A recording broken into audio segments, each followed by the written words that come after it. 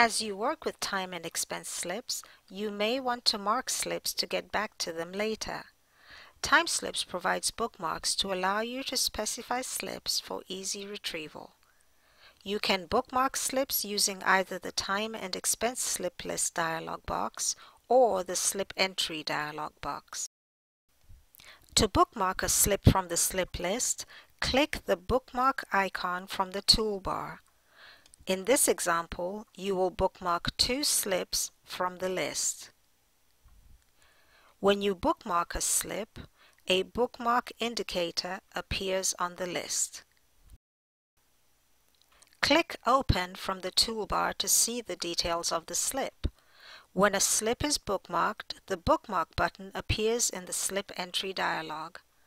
In this example, you also want to bookmark the previous slip. Click on the Bookmark button to bookmark the slip.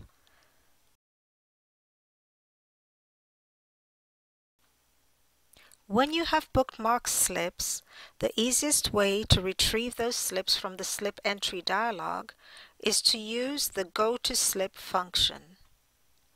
Choose Move to Bookmark, then select the bookmarked slip from the list.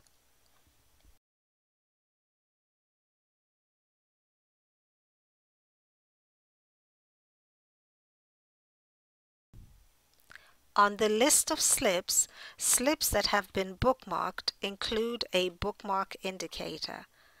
However, the easiest way to retrieve bookmarked slips is using the View By function.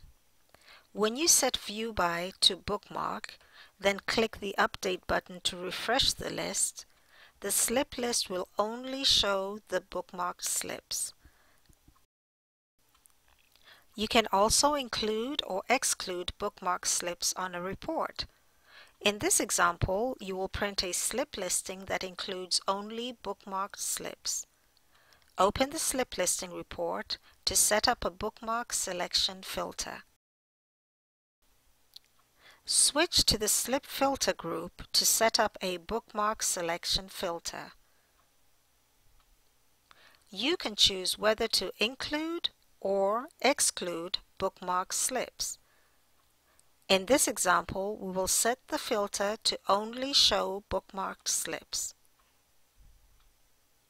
The slip listing only includes the bookmarked slips.